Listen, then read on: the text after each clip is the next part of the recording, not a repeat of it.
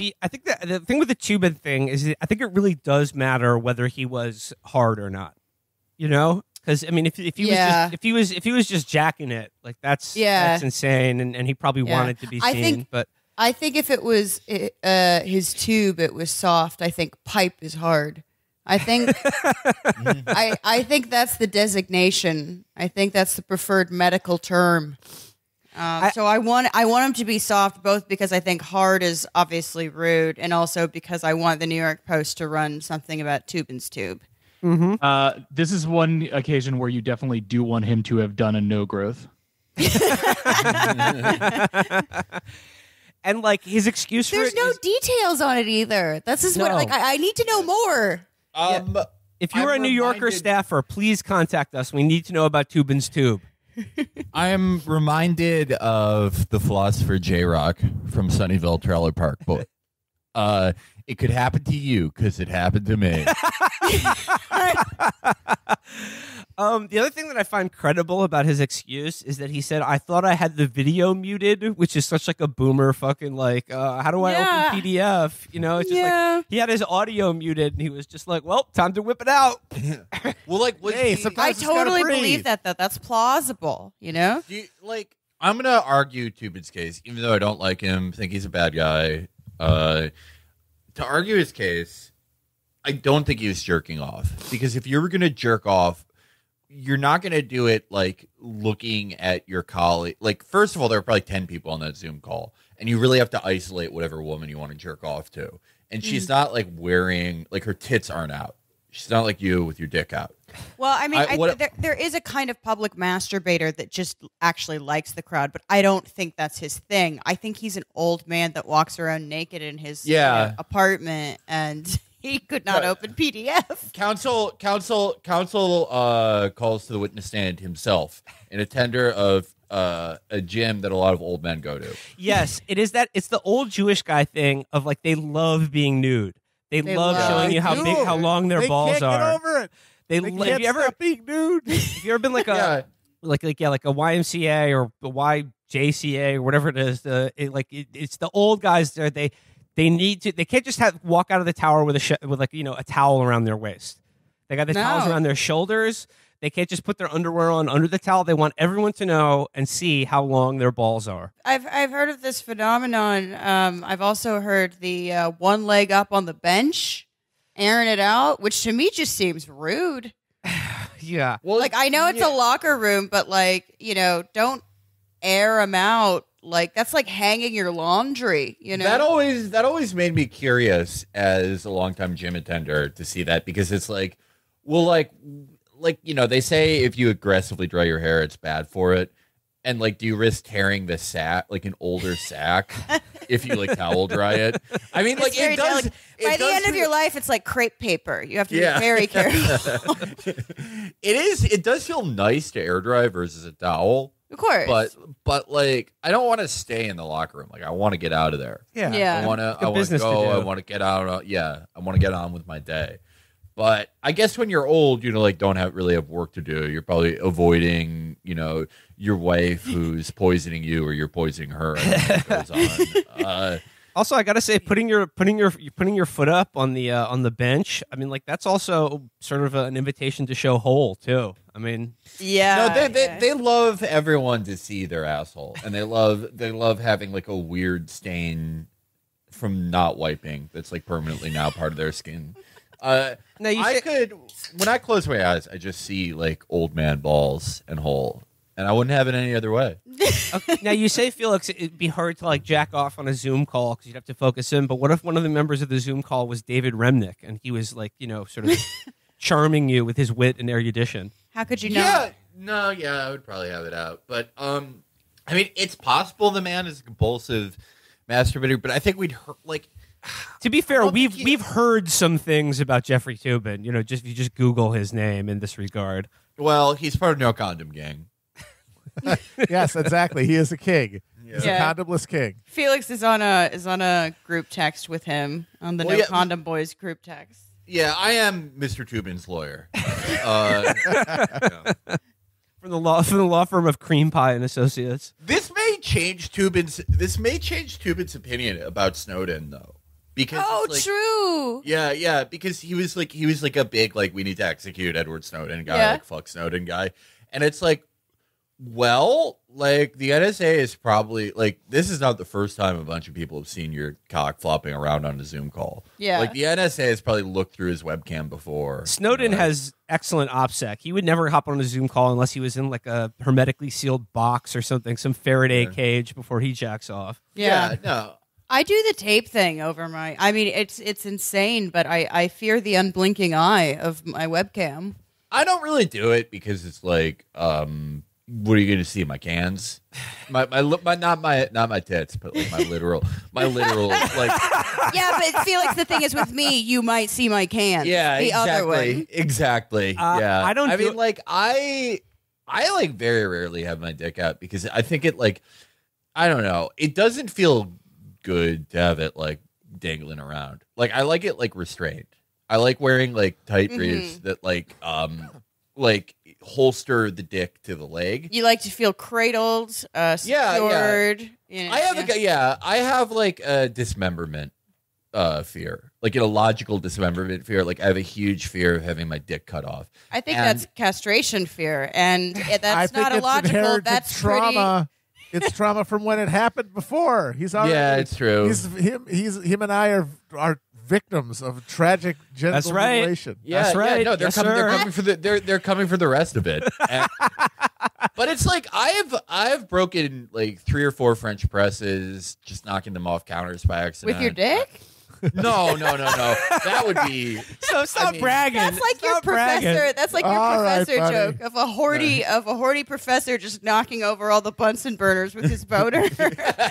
well, like I there are like permanent like blood stains on my floor just from like knocking over a glass thing and stepping on it, and it's like you're not that much farther away from like I don't know if I had like a big knife fall on the floor and I tripped and cut my dick off. So like I'm trying to like really not accidentally cut my dick off. You know, well, Felix, there's good news for you. There is a device. It's sort of like it's a protection. It's like a sort of extra protection for your dick and balls. It's a little cage you can lock them in. And, okay. All right, yeah, no, all right. That. All right, well, let's move on before we are just everyone out there with like a Toob talk.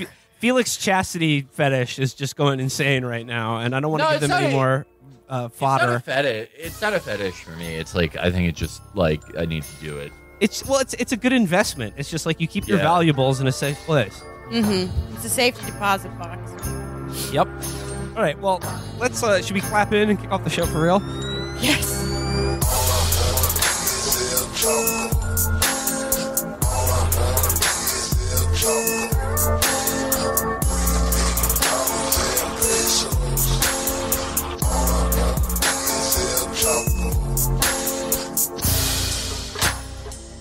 You've been listening to Toob Talk. This is Will Menaker, and up next on NPR is All Things Considered.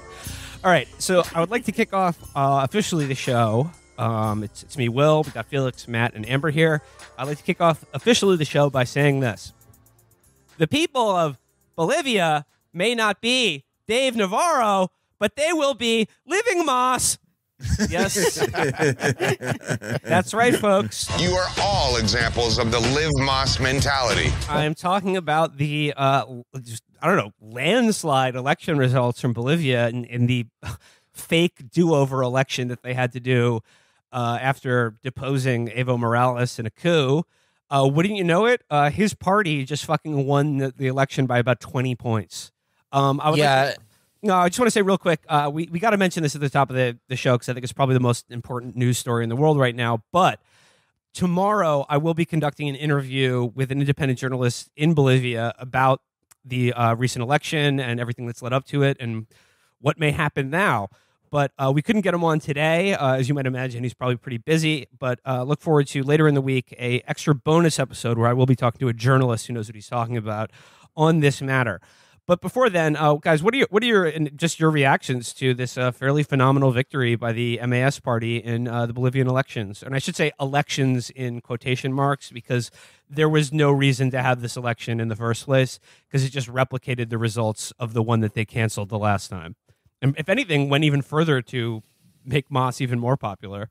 Mas won by a bigger margin than they did last time.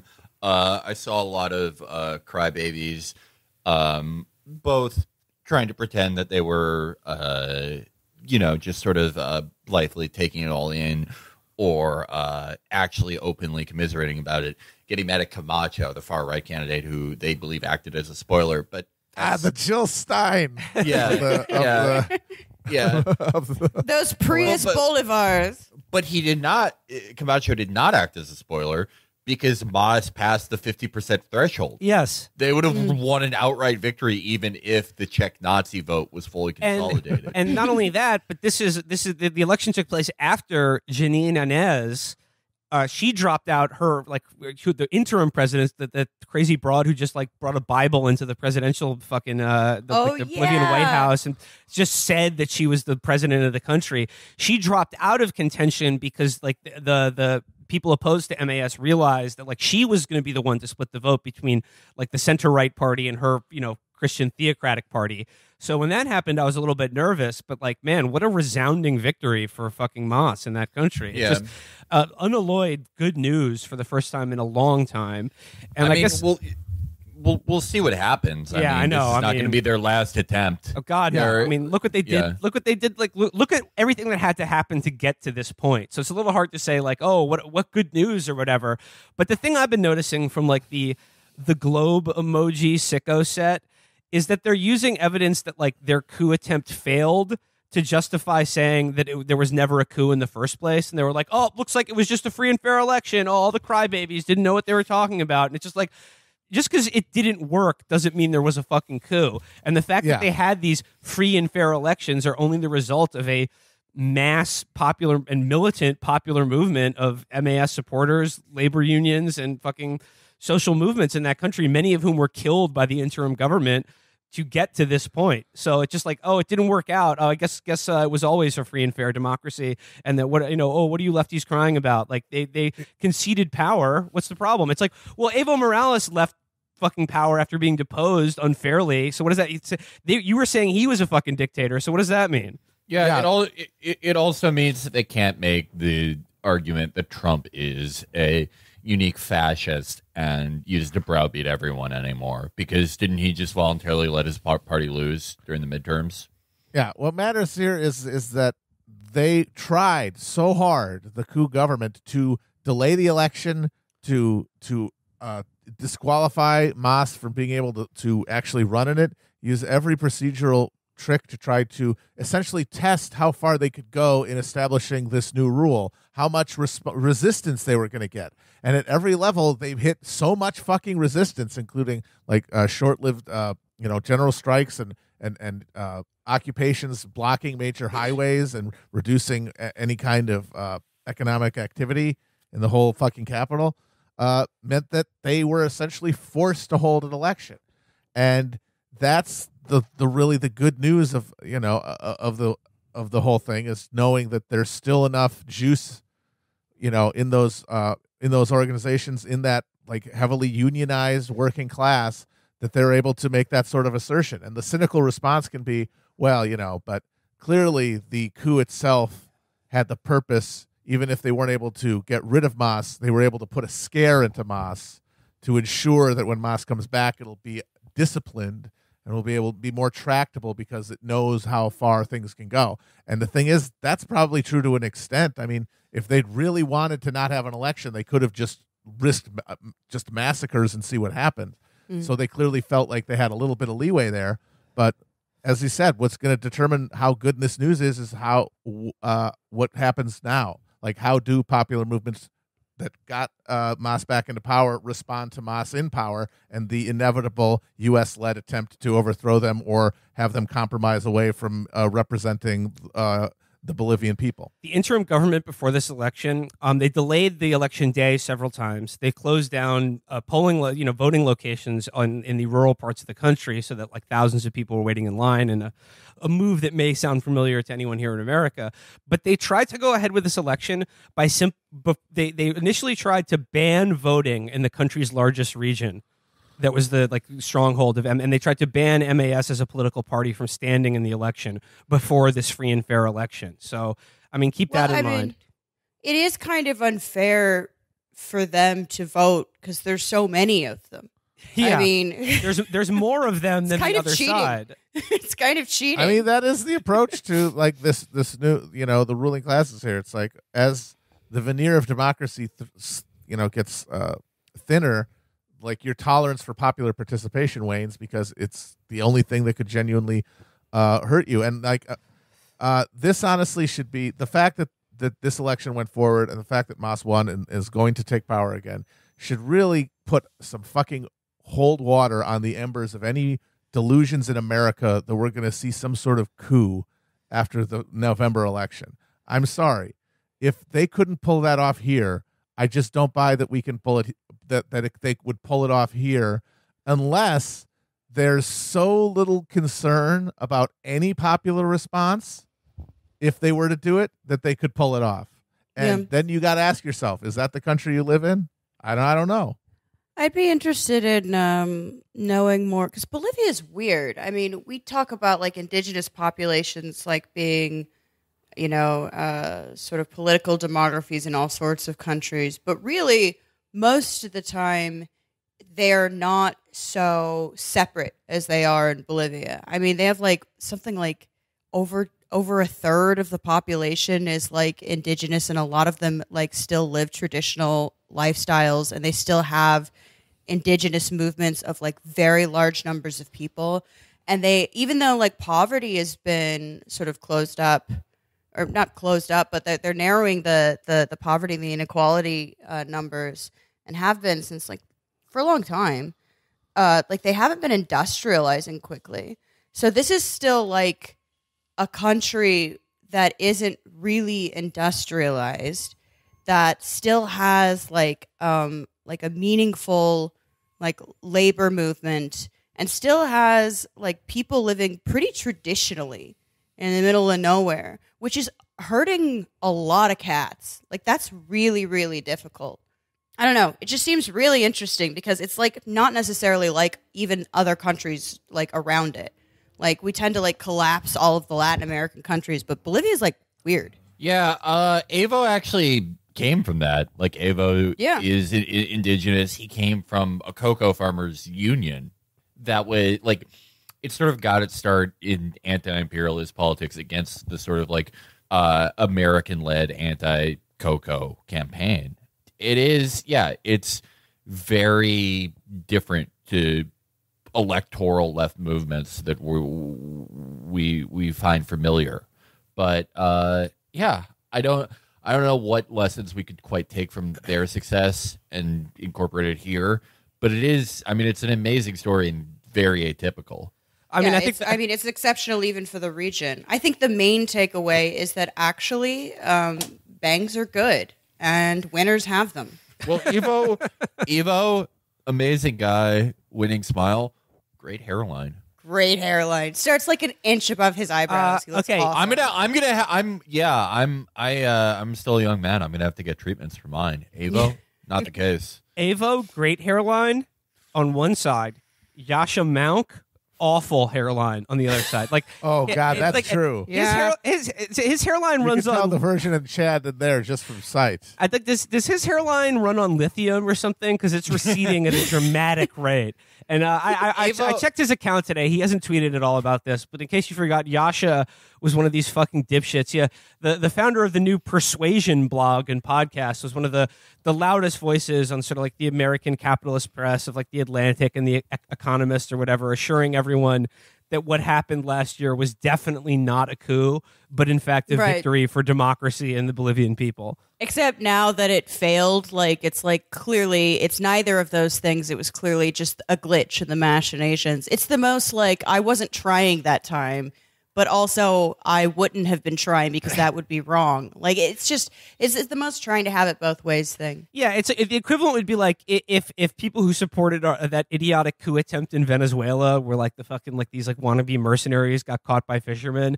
Like if they would defend themselves by saying, well, that wasn't a coup attempt because our guys got caught. Mm-hmm. If it was a coup, you'd know it was a coup. Yeah, if it was a coup, it would have worked. And even then, Yeah. they would say it's not a coup. It was actually a democratic revolution of people and principles over a tyrant. Yeah, it's the most I can dunk when no one is looking kind of loser talk. Here's something very perverse about Yashamuk that I did not know. Did you know he's a Kraut from Krautland? He's German. Yeah. Yeah. He's a German who emigrated and got citizenship here. Fuck off! Yeah. Why would you come here? You had it so much better. Like, to leave Germany, like, we were in Germany. It's not perfect, but, like, Jesus Christ. He left the land of funky beats. Germany, if you're a guy like Monk, like, it's like you've had somebody ruling Europe with an iron fist with your exact ideology, and you leave there so you can write shitty articles about the Portland mayoral election. Why? Well, actually, You left the promised land. I do know why, Felix. So Yasha's Jewish, and I think his family like relocate. Like I don't.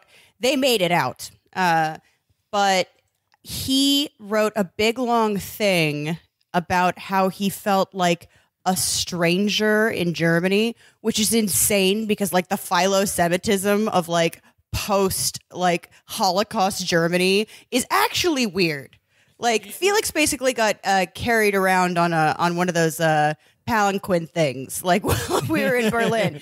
Like, so he said he felt like outside, and I could see them being weird about it because they are, cab drivers will be like, "We're so sorry about the Holocaust." And you're like, "I'm just trying to get to Alexanderplatz."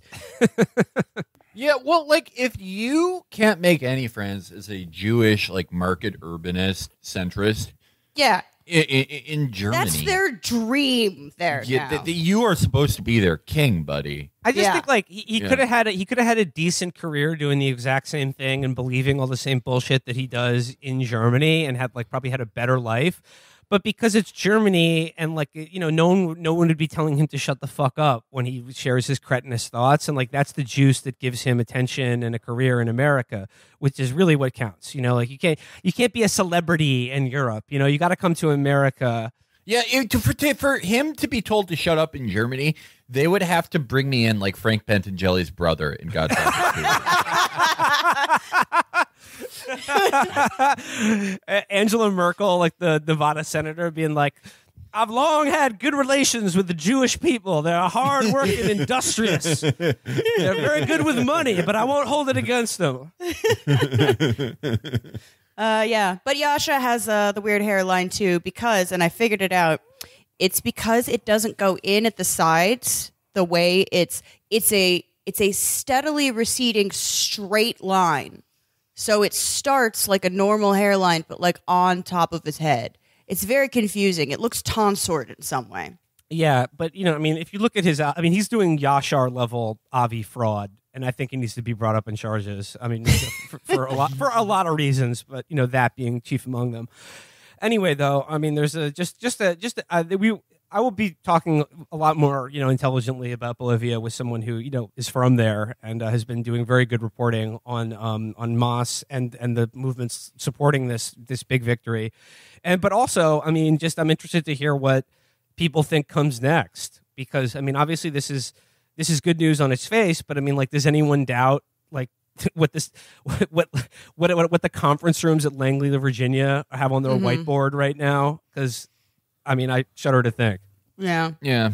It is right cool, next to the though. congratulations, Joe Biden, on your big victory cake. Mr. Bailey. Well, actually, I can't wait to see Joe Biden's like Mr. Burns attempts to do this once he's in there. Where's Batista, man? Yeah. Did you know these? I did not. As the 430 auto gyro to Prussia left, man. Oh man, I shouldn't have sent that letter. They'll be halfway through a coup. They'll be halfway through taking the palace and aiming artillery on protesters, and then you'll just hear over a loudspeaker, "Ah, man, I shouldn't have done that, man. I'm sorry." And then the military just retreats.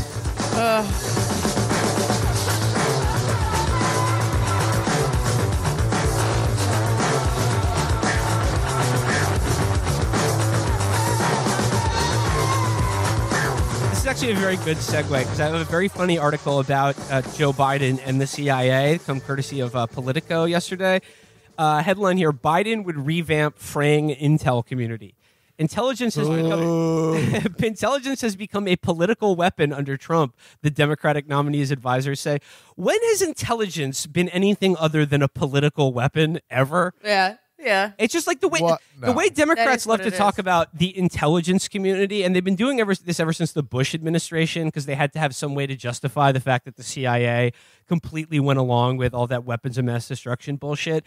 Is like they talk about the intelligence being politicized, like right. The act of creating intelligence for a government is anything other than political, and they think that like the CIA just creates objective research and facts about the world, and they give it to the executive branch to be like, here's what you need to know, sir, make your decision, and not the exact other way around.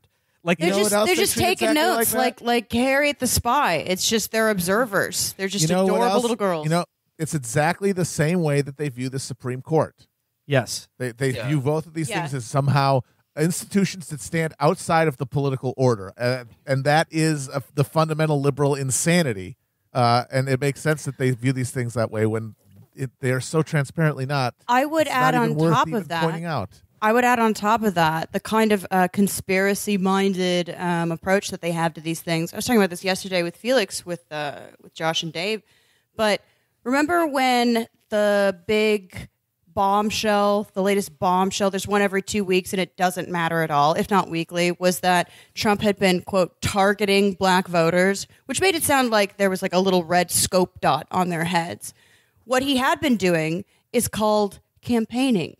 You're describing campaigning and going after specific demographics, trying to get some to vote, some not to vote, some to vote for you, some to just get so bored and frustrated and fed up with everything that they don't bother.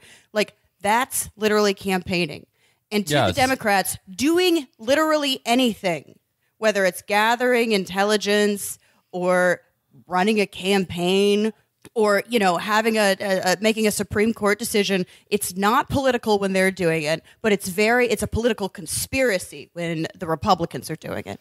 It's completely insane. It's like just they won't admit what actual politics is, which is a battle using the tools that we have made for ourselves, some of which are inherently evil and some of which are just fucking politics. Well, I mean, just back to this Politico article, the headline, Biden would revamp fraying intel community. And I have no doubt that that's true. And in fact, I think that will be one of the only things a Biden administration will actually get done. Oh, is strengthen our institutions. Revamp the CIA. But the article begins with this. Like how? Like new staplers? New staplers, less accountability. But no, here's what they're talking about in terms of revamping. What they mean is morale at Langley. So the article begins with this hysterical anecdote. More hang in their kitten posters. President Donald Trump was in the middle of receiving a highly classified briefing on Afghanistan at his New Jersey golf club when he suddenly craved a malted milkshake. First of all, receiving highly classified intelligence briefings at his New Jersey golf club is funny enough as it is. But friends, whom amongst us has not just been zoned out in some boring fucking meeting or really at any point in your life and not wanted a delicious malted milkshake? They're great. I could go for one right now, I got to tell you. Oh, yeah. The dairy block over here in the Midwest is already salivating. I want to read into this deeper. He's trying to capture the Biden magic. Oh, true. Yeah. This is his way of getting in his head. This is his way of walking a mile in another man's moccasins. Biden takes medicinal milkshakes for his dementia. Trump's trying to capture it. I think this was years ago, though. This was before the campaign really heated up. So it just says here, so he's getting an intelligence briefing from the CIA, and he goes, "Does anyone want a malt?" he asked the senior defense and intelligence officials gathered around him, an August group that included the head of the CIA's Special Activities Center, which is responsible for covert operations and paramilitary operations. "We have the best malts. You have to try them," Trump insisted as he beckoned I'm just going to order one. I'm just going to order one, but we're all going to get our own straw. It'll be really fun. Order fries so I can eat them. I don't want to get fries on my own meal. I'll feel bad. I just love that. He's sitting there with the head of the CIA's Special Activities Branch, read Assassination and Genocide Division. Yeah. And then he's like, if you get a malt And then you get the fries, dip the fries in the malt. It's still a treat. Not many people know about that. In fact, they're not very talking about it until Trump did it. So he goes, so he's sitting in a room with like possibly like the most evil members of like the American deep state and intelligence community. Like guys who these guys are way further up the ladder than that asshole Elizabeth Warren endorsed, who's just like, hey, everybody, I work very closely with Colombia's special forces during operations in that country. And it just, the Colombian special forces, good guys. But so he pauses whatever bullshit fucking, like they're probably trying to get him to do a coup in a country. And then he's just like, you got to try our milkshakes. They're the best. So listen to this. Yeah, Trump insisted as he beckoned a waiter into the room where code word classified intelligence was being discussed. The malt episode, which took place a few months after Trump took office in 2017, became legendary inside the CIA, said 3 former officials. That's just how good the malts were, though. God, wow. They went from some guy like in a bar in Northern Virginia talking about how he suffocated Patrice Lumumba with a laundry bag. And now you got these guys going, and then he ordered a malted milkshake. So it goes here. It was seen as an early harbinger of Trump's disinterest in intelligence, which would later be borne out by the new president's notorious resistance to reading his classified daily briefing, known as the PDB, and his impatience with the briefers, current and former officials said. But what initially seemed like mere boredom, which demoralized intelligence officials, but could potentially could potentially be managed by including pictures and charts in briefings to hold the president's attention, later morphed into something the officials saw as more sinister: an interest in wielding intelligence as a political cudgel, whether selectively declassified by spy chiefs he installed for their loyalty, or obscured from congressional and public scrutiny if it conflicted with his preferred narrative. Intelligence became just another weapon in the president's arsenal. Wow. The CIA was just like, wait a second. This guy's going to hold back classified information from Congress if it suits his agenda? I've never been more demoralized. How would you, were you Joe Biden, raise morale in the deep state intelligence services? I think for me, I'm going to go ahead and say Hallmark holiday. Like a Secretary's Day, they get flowers, they get little funny cards. It's the little things, they matter. James Jesus Angleton Day. Everyone comes to the office at Langley in a wacky costume. Yeah. Everyone gives each other like the soda, but it says poison on it and it has a skull and crossbones. They're like, ha, it's a joke. Yeah, there's fun theme parties. There's like little Rice Krispies cakes. Rice and crispy treats. What about instead of like Spirit Week, like they have at schools, you have Gladio Week? Yes, I mean like the theme days would be great. And there are like cute office false flags. Like you eat somebody's treat out of the break room, and then like doctor security cam footage to make it look like the office prankster did it, but you actually did it. Yeah. Or you frame up someone you don't like and mail them a secret letter telling them to kill themselves. CIA exactly. CIA field day with a false flag football and a 3-leg race, and that means that they cut off one of your legs and you have to hobble with another person across a finish line. Just going down in the article. First of all, look, at the end of the day, Orange Man is bad, and him being president is very dangerous, and just the fact that he doesn't give a shit about it, what any of these equally evil people have to say, is good in one sense, because this genuinely should be the attitude of every president, is like, just throw these presidential daily briefings in the fucking trash because they're worthless. Like, I mean, they're either trying to actively work you and propagandize to you, or you're in on the con. It's like, look to your right, look to your left. If you can't find the sucker, it's you. In this case, Trump is the sucker, but like his essential disinterest and laziness is sort of an inoculation against that. That being said, like this is, I fully expect Biden to follow through on this and only this campaign promise. And what they want is, it says, quoting here, it says, this will be the most important things a Biden presidency would need to do, and that he'll want to do immediately, said Tony Blinken, who served as Deputy Secretary of State and Deputy National Security Advisor under Barack Obama, and is a top advisor to the Biden campaign. I know from several conversations with him about this that he has a deep concern about what has been done to the IC these last several years in terms of politicization, and repairing that starts at the top with the president.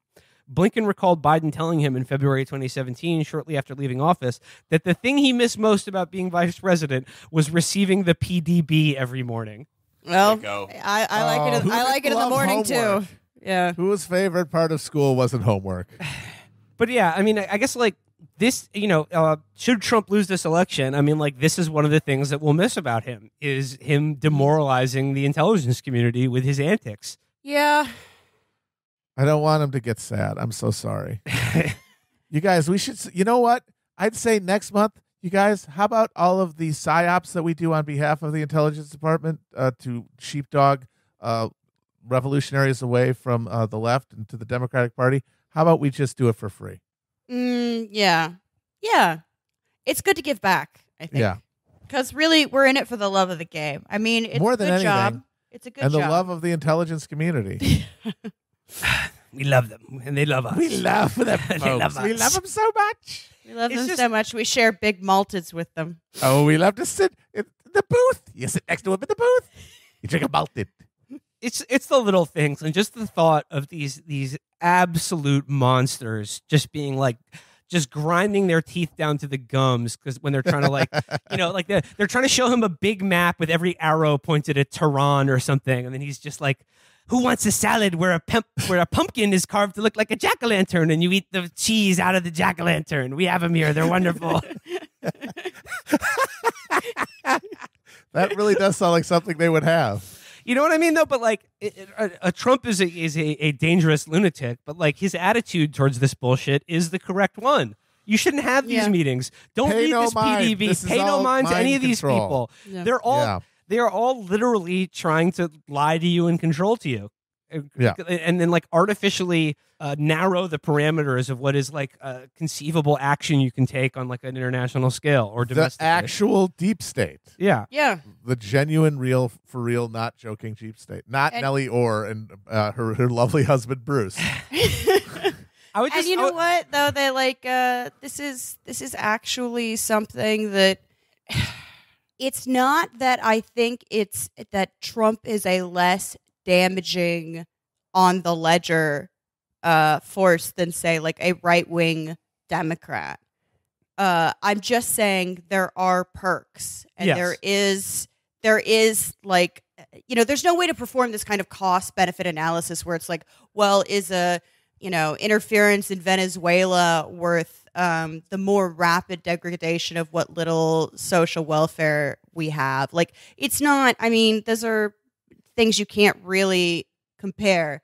But I will say that odds are Biden's going to win. I will miss feeling more secure about like what like evil black ops shit we're probably not doing just because Trump would say that's a bad deal. That's a bad deal. How does that benefit us? I mean, to be fair, Trump has like greatly expanded the number of like covert ops and like civilian deaths that have happened, under even Obama. But any Republican president would have done that. I just Any like Republican knowing that president would have done that. That stuff Yeah. is largely on automatic, and because of Democrats have to be muscular now, they always ramp up and have to have a new project to show that they're not pussies, that they're not pussy dove peaceniks. and So they always like get a new project. this is not like a moral calculus in terms of like, well, more or less people being murdered by the U.S. war machine overseas, but it's just like, I just like knowing that like he can, insult a 5-star general to his face and like make him wear roller skates for his amusement or something like that. Your son like- died like a chump. And just like the very least, like some fucking like some fucking moron like Joe Biden will just come in there and immediately start kissing their ass and just hold like a big all school assembly at Langley and be like, "You're valuable, man. We care about you. I know it's been tough, but I feel your harm. You are seen." That is an intangible that I actually dread about the Biden presidency is the CIA having self-respect back. If there's any group of Americans, if there's any body of the American deep state that needs to feel less self-respect and more I mean, them being utterly confused by the way things are happening now probably has slowed them down. Just being like, what? Their swag must not be restored. Yeah. we started the show talking about Bolivia, and I always think of that awful Chris Murphy tweet storm where he's like, the Trump people are too incompetent to help us knock over Maduro. I would hate to see what they do when they have the spring in their step back. Yeah. I really do not want that. We saw it at the beginning of Obama's first term, what that looks like. I don't want to see it again. And yeah, no, like Will alluded to, there have been more civilian casualties. There's a looser rule of engagements, but it's not like it was just a fucking by the book handcuffing of those things under Obama either. You know what? The way you frame it is exactly right, Felix. Though it's about these people individually and their courtiers in the national security press and the media overall. I don't want them to be able to lie to themselves about the nobility of their work or what they actually do, or like their actual function in the world and in our state is. And like this idea is like we were subjected to like so much propaganda about the CIA during the Obama years with shows like Homeland or Zero Dark 30. We're like coming out of the Bush years, like people were just like, oh, aren't you guys like the torturers? Don't you just like disappear people into like dungeons to like pull their fingernails out? But then no, like then there's like a huge and I think totally concerted effort to use like the Hollywood and like TV shows to rebrand themselves as sort of like liberal defense, like journalists, basically. What movies and TV did to the journalism profession, the CIA did for themselves. Now they're like, we're flawed, we're a little bit fucked up, but basically, like we're public servants who care about the truth, the facts, and we're also epic girl bosses. Yeah, I'm silly. I'm silly. I'm inspiring. I get mine. I've killed thousands. Well, I sell cocaine. I think their restless sleep is ultimately kind of cold comfort, but all we can sort of do now is enjoy our glee. But I don't know. I also think I just remember those, if Hillary was president now, we'd be at brunch t-shirts. And I'm like, yeah, but like we'd also probably be in Venezuela. Like I really do think like there is a more the long game sort of, Democrat project of deposing democratically elected leaders is more effective under like an it is. And Amber, actually, it's also more imperative for a Democratic administration to remove any counter examples to like liberal capitalist parties, because like it delegitimizes them. Exactly, like the fact that Bolivia was a functioning country that reduced poverty, redistributed wealth while growing and growing the Bolivian economy is an example that cannot be allowed to be maintained. That's what like Kissinger said explicitly about Allende in Chile. He said the danger with Allende is not that he's putting people in gulags, is that he isn't. And he was democratically elected and popular, and that's why he's got to go. So for the Democrats... Bolivia is even worse because it's like they did so much with so little. And so with our extreme glut of wealth and the disparity in this country, it seems even more absurd when you see the improvements in this tiny country where like 40% of people are like indigenous literal peasants. If I can point to one of the only good things Obama did in his second term, he seemed less engaged from the idea of actively removing government, of a more active American imperial posture. In the first term, there was a lot of that. Nicaragua, Libya, just Honduras, God knows what else. And then in the second term, he seemed far less interested in that. And from everyone's accounting of it, it seems to be that Obama is the only sort of bulwark against the active machinations of the left. He just didn't have to run again. Yeah, with Biden, who knows? Yeah. Who knows? He was he helped whip up support for the Iraq War. He was apparently a voice in favor of intervention in that second Obama term. So we'll see. I mean, his cabinet gives us no comfort. The people around him give me no comfort. I mean, I literally have no idea, but I will say that the actual chaos of Trump is a strange kind of comfort because it does really gum up the works. The one thing that I think is working in the favor of good is that Americans seem to have lost their appetite for foreign intervention.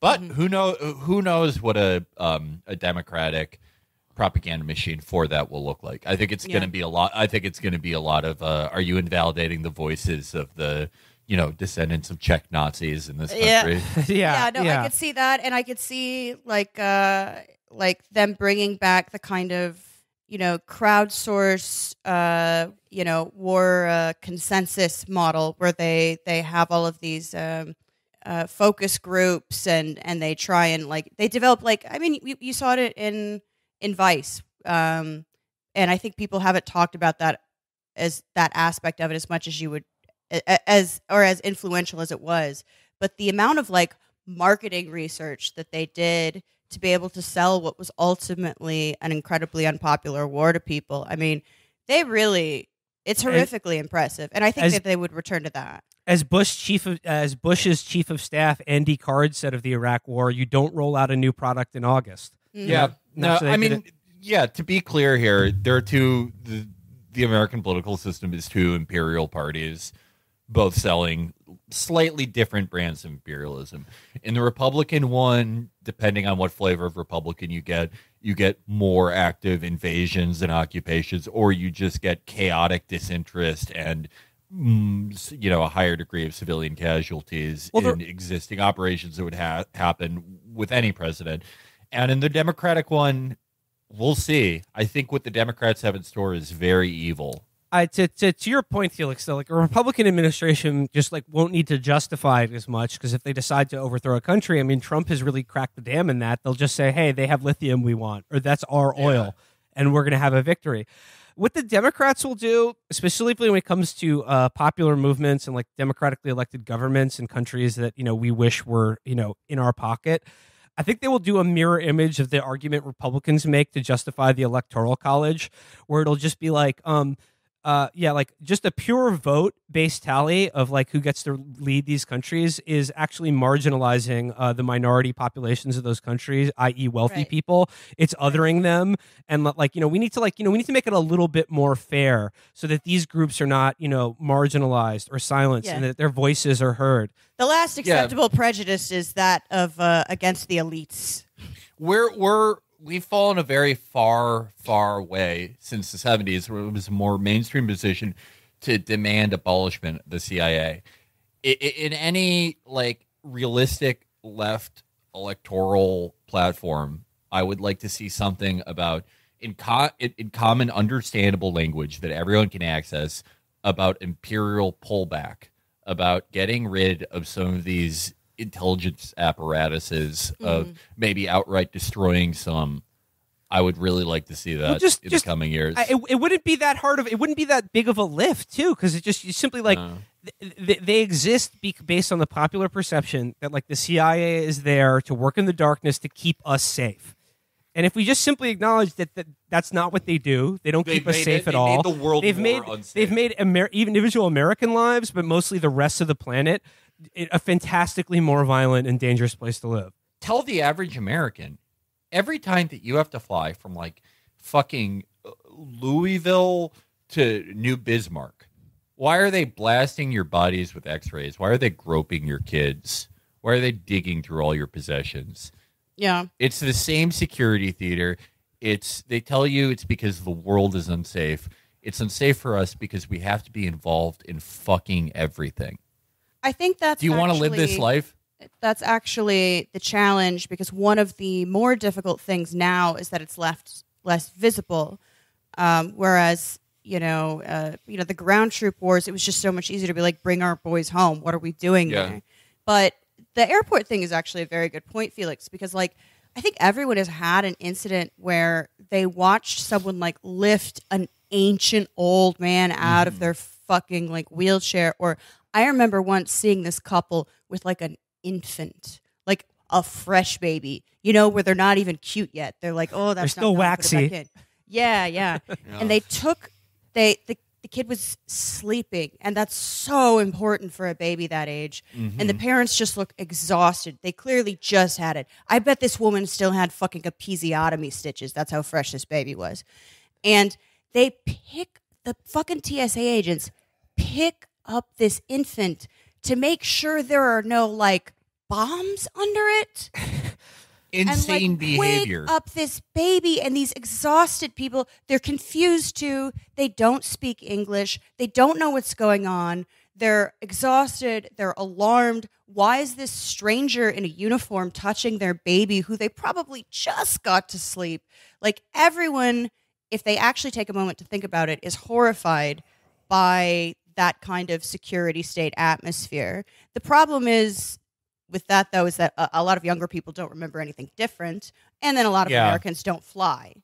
But I think entering into this conversation with things that people actually experience and see is going to be a little bit easier, because so much of this stuff is now way more invisible. It's not body bags coming home from Vietnam. It's secrets. Yeah. The problem with the security state and the accepted standard of American security theater is sort of a mirror image of why universal programs are good. These are bad for the reasons that universal programs are good. If people, like Amber just said, they grow up, they don't know anything but, say, universal healthcare, socialized medicine, it's harder to take it away from them because they can't imagine a world without it. If you just come into this world and your accepted standard is that some fucking drooling authoritarian is going to feel up your genitals and dig through your shit, you can't imagine a world without it. That's just what it's supposed to be. You can't imagine a world that isn't constantly at war with your country because your country is fucking everywhere, because that's always what it's been. Mm-hmm. Yeah. Well, I'd like to shift gears just a little bit, as long as you're talking about things that you see everywhere. And if you are a listener of this show in the state of California, here's something you've been seeing everywhere: the relentless yes on 22 propaganda that has been inundating your state for months and months now. But I just want to talk a little bit about this Prop 22 issue that's going on in California right now. And I've heard from multiple people that you cannot turn on the TV or listen to the radio anywhere in California without being hit with a blitz of these like baffling and intentionally obfuscatory yes on 22 ads. So much so that apparently, I saw a screenshot of this. This is true. Uber drivers in California, before they can get a new like ride or fare or whatever, are prompted with a screen on their phone that says yes on 22 or okay. So to get a new fare, they have to either click okay or yes on 22. And then Uber makes that seem that like, well, all our drivers support yes on 22. Now, if you're not aware of what Prop 22 is, it's essentially, it's a ballot measure. Writers too, though. I have to add this. Writers too. They'll ask you, if you request a ride, will you vote yes on 22? And that's what you have to do to get a ride. If you they're trying to get you like to get muscle memory. You get in the booth, you just go boop. Oh shit. Yeah. Yeah. Now it's like so Prop 22 is another one of these like just asinine ballot measures where it's like, I don't know why America's largest state is run in this fashion, where just every fucking idiot gets to like vote on these ballot measures that, like, if you went into the voting booth without any prior knowledge and just tried to read or understand what you were voting on, it would be virtually impossible. Like, if you read the text of it, it's just like, would you like a world in which gig economy workers are not yet, but also possibly made have a better life that will never happen to have been the thing that you maybe want? It's just like this total deluge of like passive voice and weirdly worded things to give you the impression. Double negatives. Yeah, a lot of double negatives to give you the impression that like this is a ballot measure that will support the people working in the gig economy, when it is in fact the exact opposite of that. I mean, it is a ballot measure that would allow companies like Uber, Lyft, Instacart, whatever, like any of these gig economy delivery or rideshare companies, the ability to permanently like never classify the people who work for them as employees, and as such never like, you know, just keep them in a precarious contractor status without any ability for them to advocate for themselves. I mean, have you guys just been following this Prop 22 thing at all? Yeah. So I'm of two minds about this, because when I did a series of like talks on labor with like, you know, union leaders and stuff, and one of them was with the head of like the New York City Cab Union and everything, and one of them was specifically with like a labor lawyer, and we were looking at like, okay, well, there are a few different approaches to this, and they always sort of like balance each other. One is like the legalistic view, where it's like you're fighting for protectionist labor law, but the problem is it becomes this chicken and egg thing where it's like, well, you need a powerful union and unified workers movement first to get that, and to get that, which does shore up the power of the already powerful. It's very confusing to figure out which which thing has to come first or whatever. And like ultimately it's gone both directions historically. Like labor law has given unions a leg up when they were sort of ascendant but maybe not super strong. But also labor law protections have proven to not be a very good bulwark at all sometimes. So it's like, do we turn to the law or do we turn to organizing? And it's not an either or thing, like one hand washes the other. But this is one situation where I actually am very sympathetic to the kind of legalistic approach. One, because it's a weird fucking moment, and because of like pandemic economics and the way like everything has shifted towards gig economy, and these are workers that are weirdly in a really like uniquely like, I don't want to say powerful, but a potentially advantageous position. Like I think actually getting qualified as employees would be a great foot in the door. I think like just the fact that they're fighting it so hard does actually indicate that they know that there's potential. Yeah. I mean, I get like emails with like videos. They pick a lot of older people who can't work consistently. One I saw, there was like this very old man who was like, I have a medical condition and I can't work regularly, so Uber works really well for me. And what he meant is that he wanted like a flexible schedule. Yes. That's how they're selling this. Yeah, exactly. But also like, you should be retired, first of all. You're so old. You should just be receiving a pension. Like, you should just be taken care of. Like, it's just the standards are so, and God knows what kind of a bonus he got for appearing in the commercial, or maybe he really believes it. I don't know. I have no idea.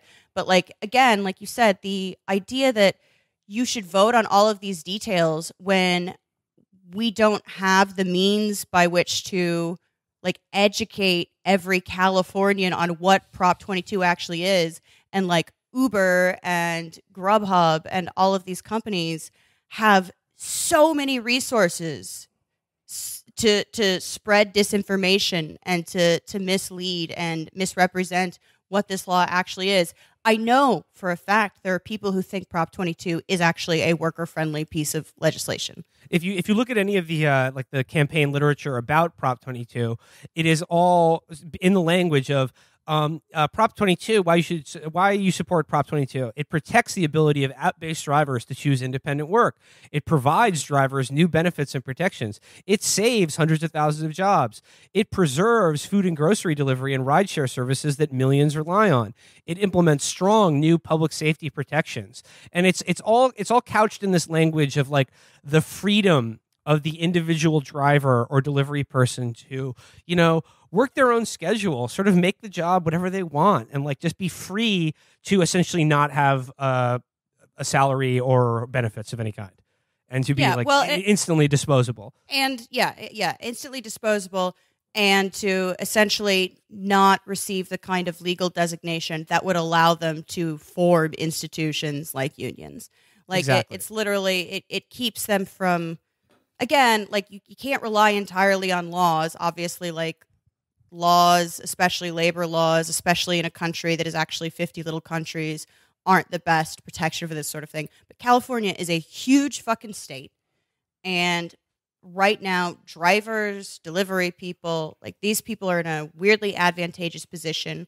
Actually putting them in the same basket, legally speaking, is a great position for bargaining, negotiations, and organizing. So I really, really hope people see through this, and I really, really hope that.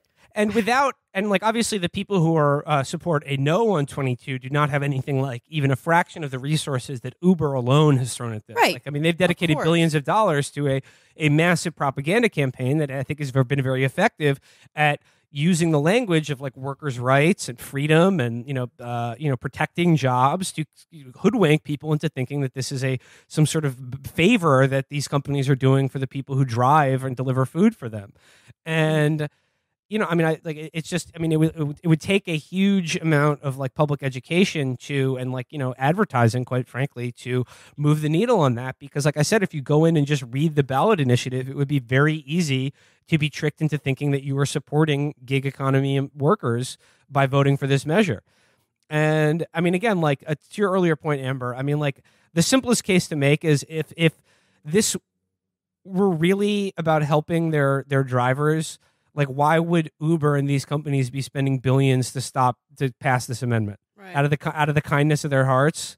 You should be questioning but I do think people are, I mean, like middle class liberals anyway, I do think they have a weird thing with like tech where they think it's like the nice capitalists. I really think they you're right. think that. You're definitely right. I think, like, hey, these are the guys who wear turtlenecks and quarter zip fleeces. You know, they're not like they're chill. They're not wearing some pinstripe suit like a square. They let me bring my dog to work. It's awesome. Yeah.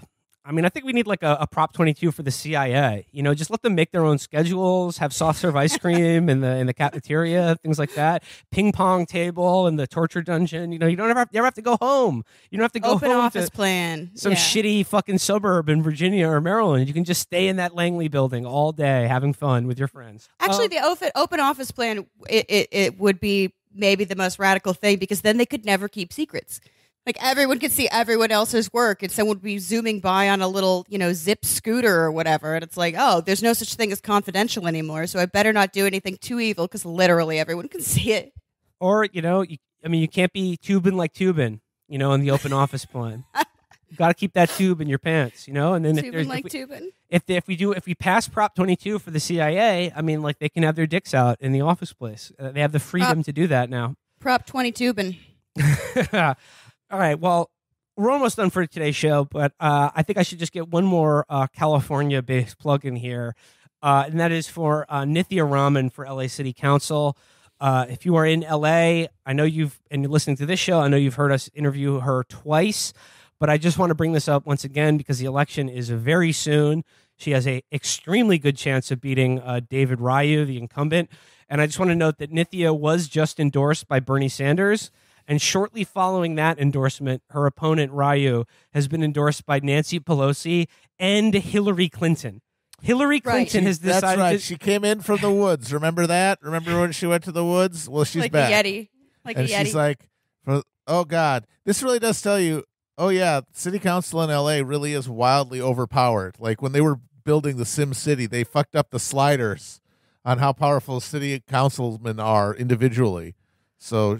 She's actually coming like ridiculously close to threatening power, as you can see from people like Hillary Clinton and fucking Nancy Pelosi weighing in on this shit. Just parachuting in to endorse her opponent. I mean, they're doing such a good job of supporting female candidates, and because men. How about no? How about no more male politicians? Oh, except for this one. I love though that apparently Josh Olson was telling me this. Apparently, like. Ryu retweeted his endorsement from Hillary Clinton, and it got like 28 retweets. Oh, ouch. That woman is an influencer. She just repels influence. She has the opposite of every intended effect. It's just everything she touched turns to death. It's amazing.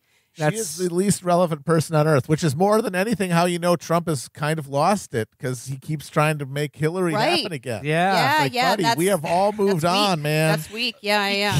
We all just want to pretend like she didn't happen, and you're going back to it. That well is dry. And the Q people think she's been dead for 4 years. The David Ryu's most recent tweet from 2 days ago: 1 retweet, 1 like, 8 replies. Ooh. Yep. You got that Hillary curse, man. You got it on you. You got it on you. He's got the stank. He's got the Hillary stank. Well, I mean, this is very good news for I think a very, very worthy candidate in Nithya Raman.